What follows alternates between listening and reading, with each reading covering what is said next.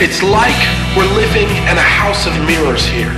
It seems like as we wander around, all of us seeking divinity, pursuing the holy, people all over the world are pursuing a different image of God, distorted and disfigured by tradition, culture, or education, and representing a poor reflection of the true King of Glory.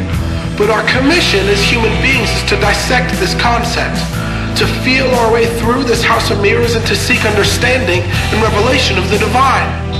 But the more we look at it, the more obvious it becomes that the system of this world is designed to offer only counterfeit versions of the true God, to pervert the concept of divinity, to claim that it has nothing to offer to an enlightened people, and to scoff and say, only the foolish would pursue God.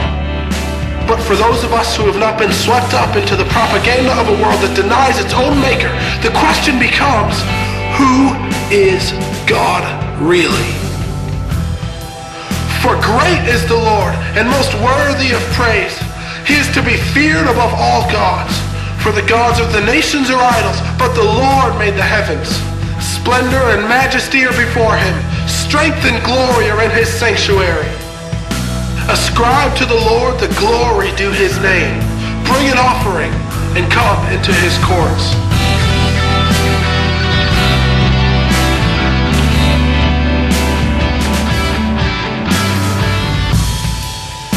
And what are we to do with this? How are we to respond to the claim that there is just one God, one Creator, and one Lord of all? And beyond just that, that he has invited us to come into his courts. We answer with obedience.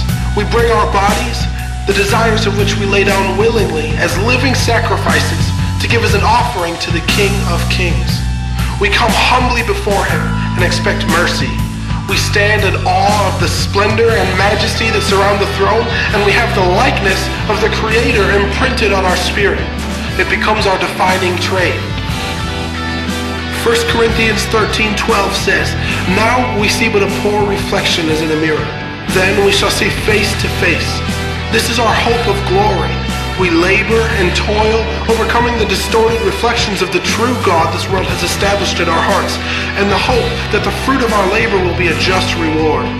That when we gaze upon our beloved, that he will accept us as his, and will take us into the holy place, and clothe us with his garments of majesty. This is where our home is, and from before the foundations of the earth were laid, the Maker has been calling you.